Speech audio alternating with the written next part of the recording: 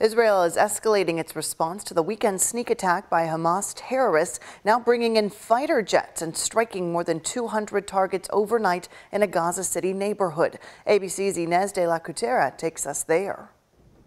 Thick smoke rising over Gaza City as Israel's military continues its retaliatory strikes following last weekend's horrific attack by hundreds of Hamas terrorists who infiltrated Israel. The brutality of those attacks coming to light, the Israel Defense Force saying it's discovered the bodies of murdered women and small children. The more we learn about these sickening atrocities, the worse it gets. Hamas deliberately targeted civilians and massacred them just because they are Jews.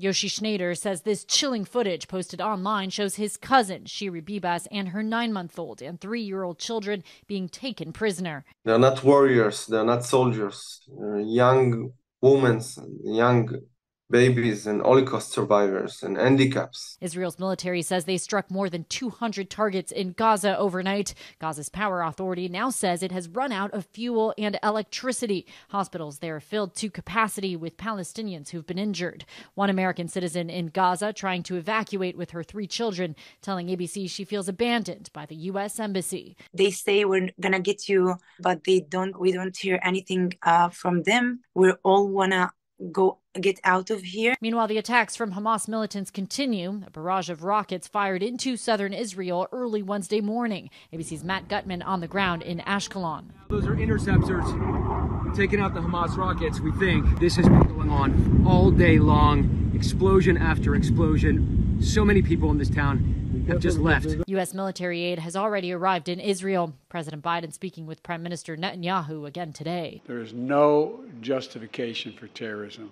My commitment to Israel's security and the safety of the Jewish people is unshakable. And Israeli Prime Minister Benjamin Netanyahu and opposition leader Benny Gantz now agreeing to form an emergency unity government in the wake of these attacks. Inez de la Cutera, ABC News, Tel Aviv, Israel.